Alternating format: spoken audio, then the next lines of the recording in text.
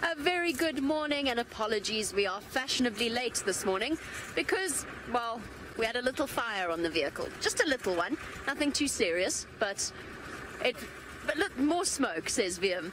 A very good morning to all of you. My name is Jamie. This morning, Viam is on camera with me, and as Tristan has told you, we are coming to you live from the Masai Mara here in Kenya. Here's an animal that you won't see in South Africa. Oh, and he's posing so beautifully for us. Good morning, Mr. Eland.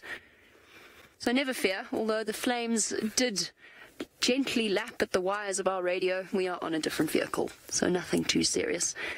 There you go, an absolutely massive eland bull to start off our morning safari. The largest antelope, and of course a member of the same tribe, essentially, as the kudu and the inyala that you'll see so regularly in the Sabi sand. Just look at the dewlap on that guy. He is massive. You see some eland bulls out here that are the size of buffalo easily, if not a little bit larger. They can reach up to around about 900 kilograms at their largest, which is just over 1,800 pounds. A really, truly enormous antelope. And the extraordinary thing about them is they don't look particularly agile, do they? And I've seen an eland jump from a standing start and easily clear 6 feet in the air. They are very powerful jumpers, despite their rather solid appearance. Good morning, mister. And look at that. A couple of days ago, this entire plain was just wildebeest. And now, all we've got is some topi. Good morning, Topi. I've been looking for the Coke's hartebeest to show you because I saw a brand new baby a couple of days ago on our way back from... Was it a rehearsal or a TV show? I honestly don't know. It blends into one, especially after being awake all night. But Viam and I saw a brand new baby Cokes. But they seem to have vanished. Now, our plan for the morning is we're going to go and find the wildebeest herd. We found them the other night, but unfortunately they were so far south towards Tanzania that it made signal impossible for us.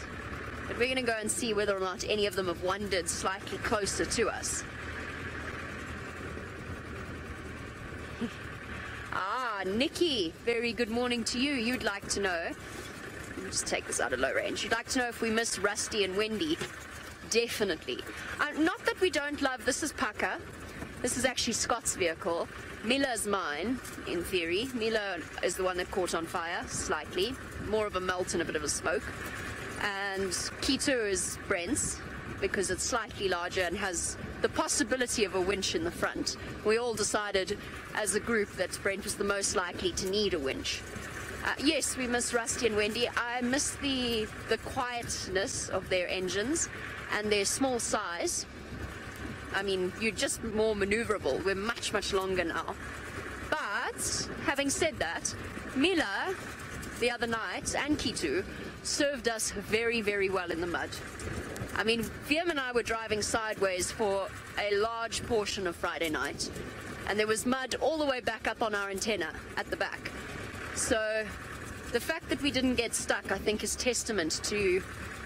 We've had our struggles, but that's what builds the bonds with the vehicles.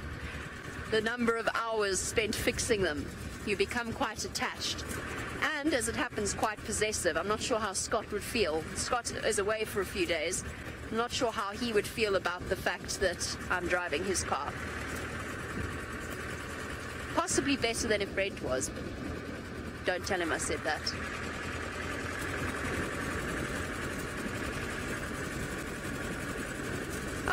Well, nothing's ever close in this particular area. We've got the vast open spaces, and I've got a long way to go before I get to where I want to be. So let's go back across to Tristan and the Nkuhuma Cubs.